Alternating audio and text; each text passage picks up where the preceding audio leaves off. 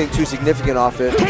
Did force GT to the ledge briefly, but... Alright, I think in this matchup we're going to want to see GT try to come from above. Can't really challenge Fox's short hop nairs that well with Falco. I think he wants to get above him so he can get the dare and combos off. Yep.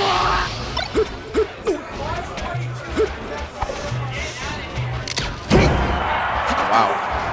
Just a Randy up smash. GT's the Falco. Yeah, Falco. And that's that stuff that we've seen, you know, like Armada do to Mango. The jump off, shine, turnaround, back air, but Mario Party 4 just not able to like time and space it properly. And GT's running away with this game 1. GT looks like he's having some trouble with the platform tech chase. He doesn't really know what to do after he gets the shine off the top. Who? GT. He gets a shine, Fox lands on the top platform, and then he kind of just doesn't know what to do, you know what I'm saying? Right. But,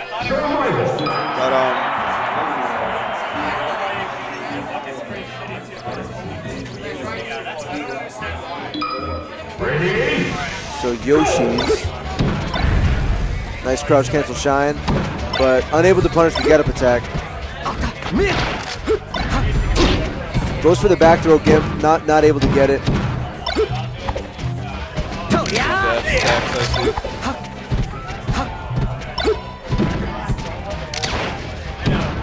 GT is very comfortable on this stage.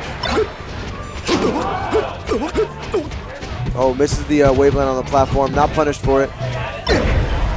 Shine out of shield, shine again, and kind of just lets him become actionable again, doesn't really go for anything. Mario Party 4 is being a little bit too aggressive with these edge guards right now.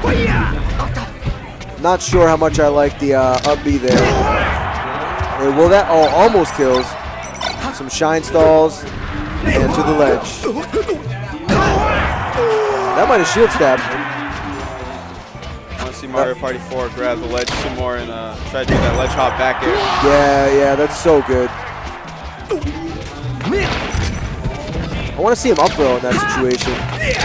Because, like, whether they end up on a platform or not, you can really mess up their day. Great stock by GT. Had all the right reads. Just played it really well. Oh, that was an interesting shine by Mario Party 4.